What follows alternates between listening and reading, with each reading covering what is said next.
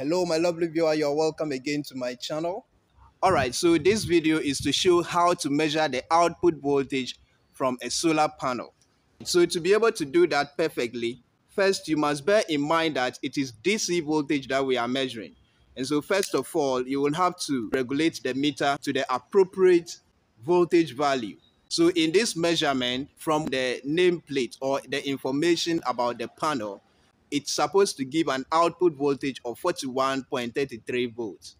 And so the best value to choose here for the measurement is 200 volts DC. Okay. And then the next thing is that we get the two output cables from the solar panel. This is one, and then this is one. Okay. This is a positive cable from the panel, and then this is the negative cable from the panel. So as usual, we are going to connect the negative meter lead to the negative connection from the panel, and then we connect the positive meter lead to the positive cable that is coming from the solar panel.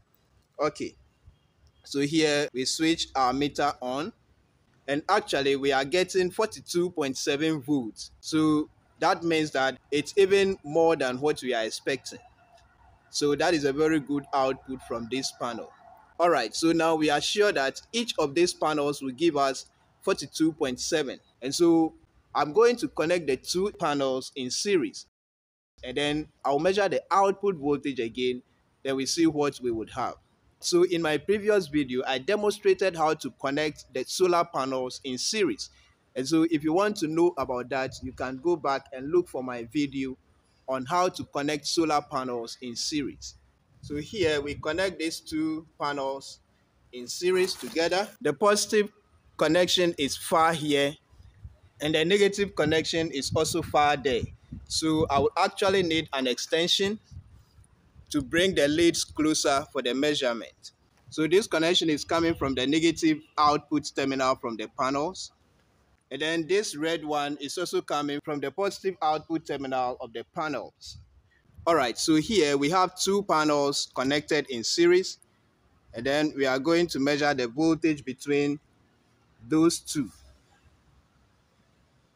Okay, so here as you can see, we have an output voltage of 85.4 volts.